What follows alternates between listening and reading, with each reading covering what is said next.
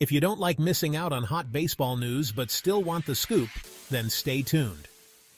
Dylan Crews, the Washington Nationals' top prospect, is making his major league debut this Monday against the New York Yankees. At just 22, Crews has rocketed through the minors with a .272 batting average, .343 on-base percentage, and a .446 slugging percentage. Impressive, right? Drafted second overall in 2023, Crews has been turning heads with his talent and determination. The Nationals are banking on him to be a cornerstone in their outfield for years to come. And there's more. This debut coincides with former Nationals star Juan Soto's return to Washington, making the game even more thrilling.